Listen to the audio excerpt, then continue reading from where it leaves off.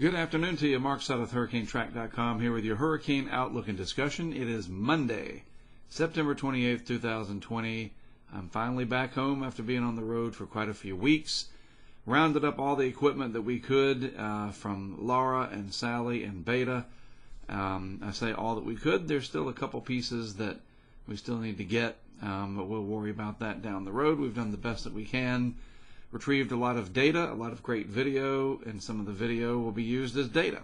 So all in all, a very successful last few weeks, despite the fact that I have been gone for quite a long time. This pretty much beats anything in the past. Even in 2005, I was not gone this much. So it's good to be back. So let's start talking about what's going on in the tropics. Love the graphic here from Kari that produces this for us. These little thumbnails over in the UK. I like today's, very nice. And here we go. This is the starting point for the basis of where we're going to go from here. The sea surface temperature anomalies, we visit this a lot, and it really does help to sort of set the stage as to where we are and where we might be going. And you notice in the Atlantic, very warm through the main development region, very warm through the Caribbean, and generally warm in the Gulf, although the northern Gulf has cooled off a little bit relative to average. And then the water temperatures here are a little bit cooler. There's the cold wake left over from a couple of hurricanes out in the vicinity of Bermuda.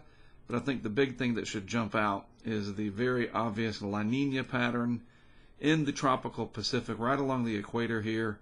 Water temperatures, a half a degree to a degree Celsius below the long-term average.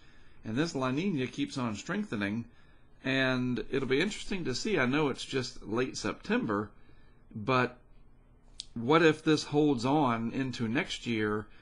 We might have back-to-back busy seasons. It's just something to think about as we go forward, and it does have a lot of implications too, this very cold water relative to average, that is.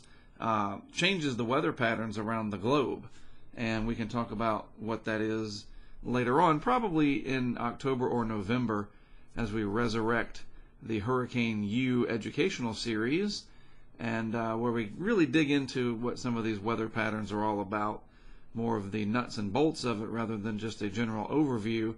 We'll talk about La Nina and the likelihood that it holds on through the winter and the spring, and what might happen in 2021, not only with hurricane season, but regular old weather outside of hurricane season.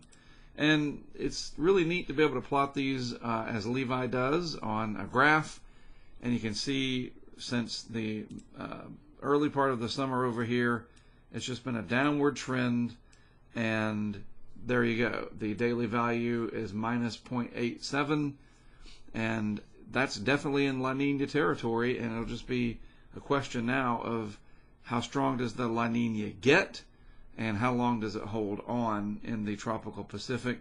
In the meantime, and conversely, wow, the main development region, I didn't know that this was the case. There's the MDR, and look at that value, 0.86.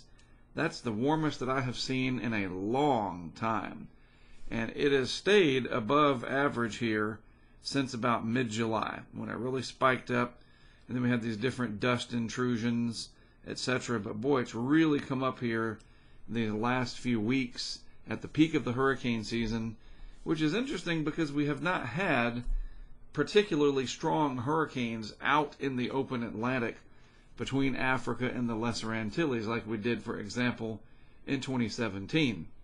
We had Irma firmly entrenched out that way, Jose and Maria. Those were all classic main development region hurricanes. We had Paulette, we had Teddy, but nothing with that kind of water temperature profile.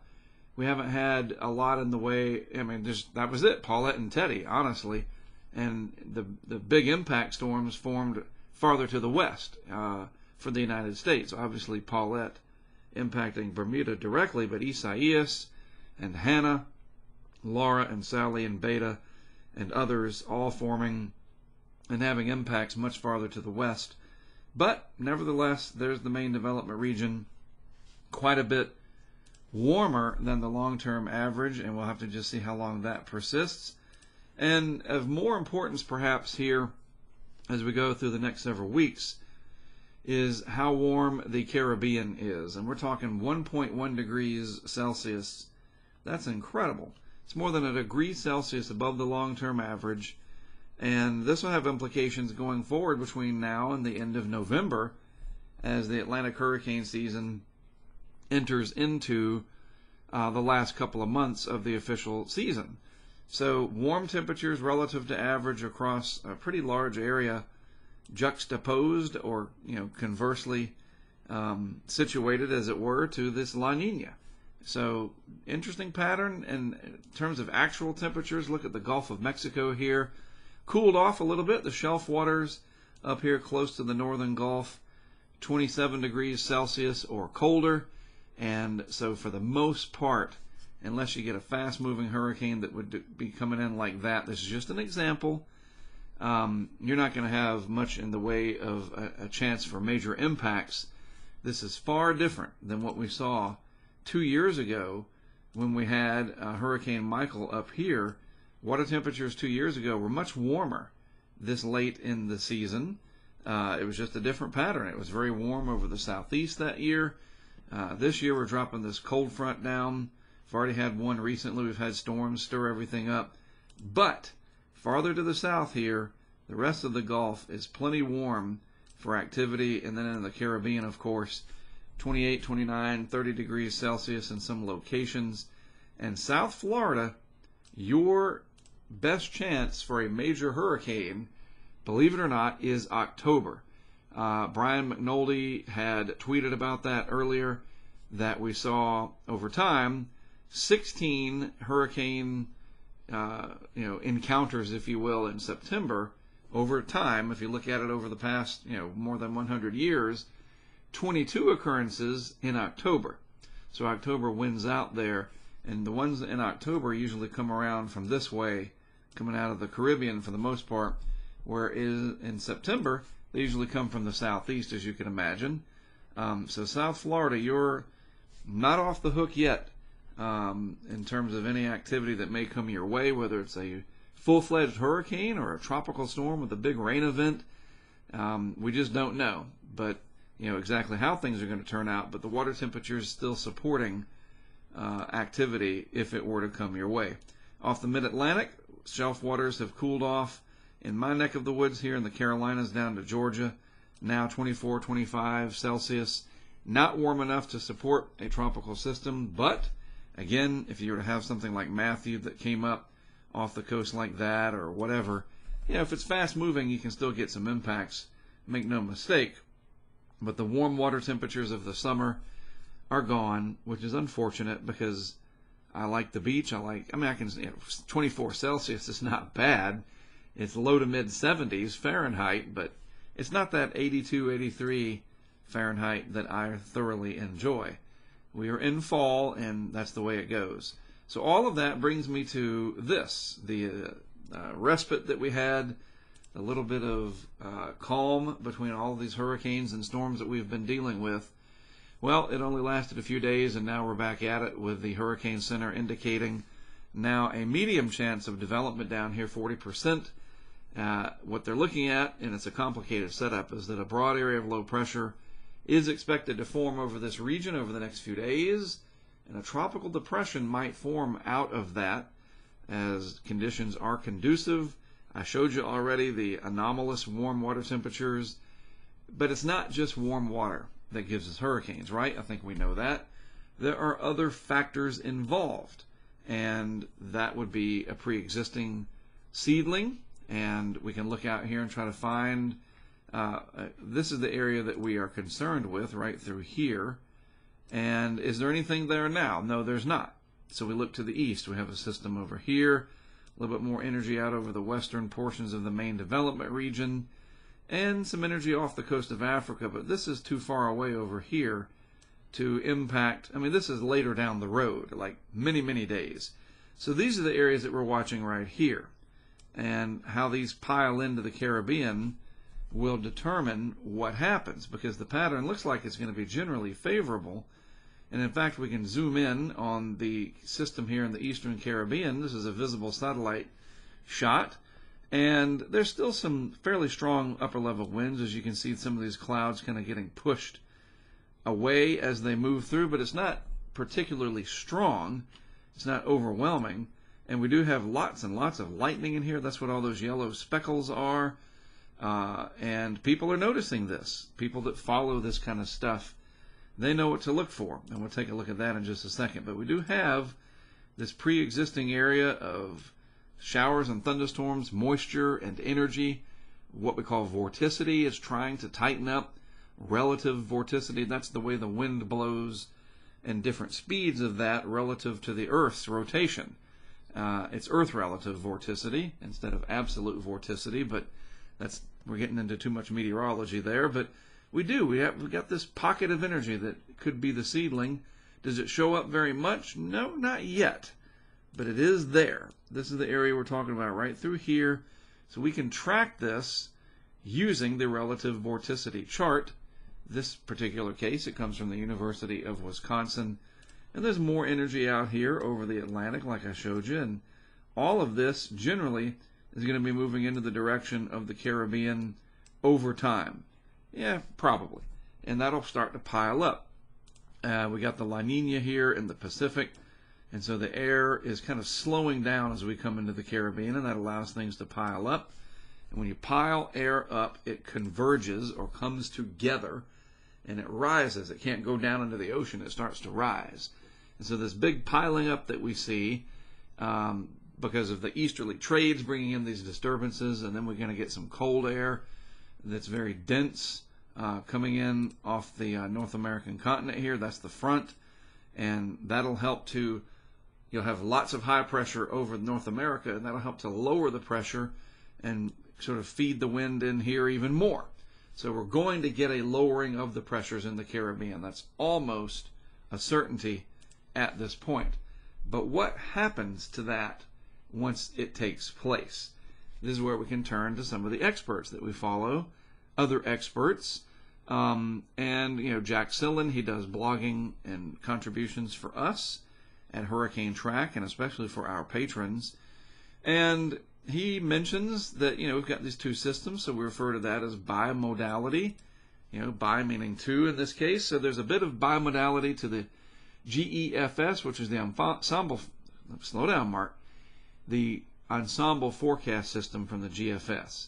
And there's a bit of modality to that signal for the development in the Caribbean later this week. It looks like that the signal may be because of multiple disturbances that are trying to develop at the same time.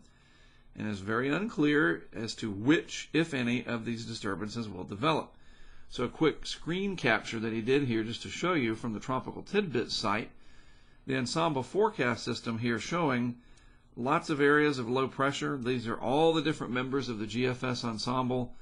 You got little bullseyes in there where the pressures are lower, and this is against the background state. So you see that they're lower to a certain extent, the normalized spread, etc. But bottom line is, the more yellows and reds and oranges you see, the deeper the pressure, the lower the pressure is.